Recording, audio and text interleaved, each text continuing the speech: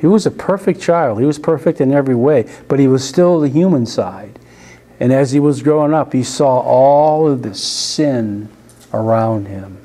And he's probably thinking, man, it was not like that in heaven. And he displayed his love so much that another love you see of Jesus is when he was hanging there.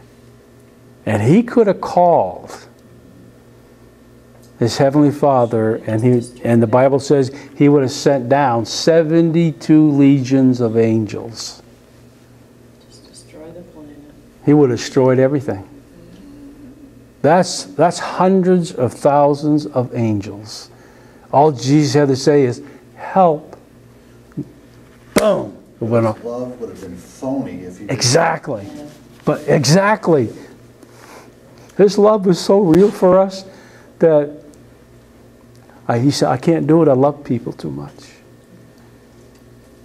And I'm glad he didn't listen to those clowns at the bottom of the cry. Oh, come down if you be the Son of God.